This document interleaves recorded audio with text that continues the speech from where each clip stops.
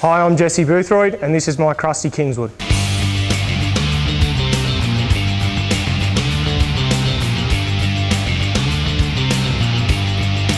The car's got a 403 cubic inch LS motor. It's got a cast iron block, Manly crank, Kelly's rods and CP pistons. It's got a custom manifold. It's got a Garrett GT4708R turbo. We just tuned it on 18 pounds of boost. I've had the car for about two and a half years and it's pretty much been in the build the whole time. I did all the fab work myself with the help of a couple of mates. That's roll cage, tubs, parachute mount, manifolds, intercooler piping, the works. The car was predominantly built for drag challenge. I attended drag challenge last year, really enjoyed it. I crewed for a mate, Luke Foley, in his VH. So that kind of really gave me a bit of a kick up the bum to get the thing on the road.